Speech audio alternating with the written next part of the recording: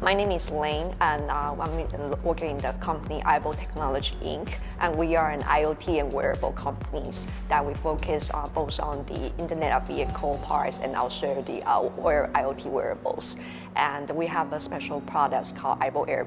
This is a wearable air purifier. It could help the users to protect them from the air pollution and also allergens. The product itself is actually a wearable air purifier. It could help to focus on where people breathe.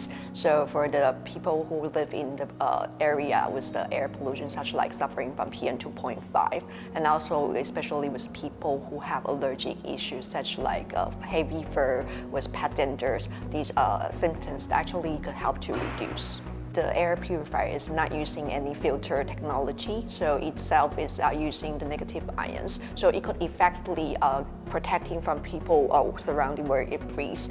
Currently, we are targeting different of the market, especially for the region who are suffering from the air pollution, especially PM 2.5, and also for the users that who have allergy issues.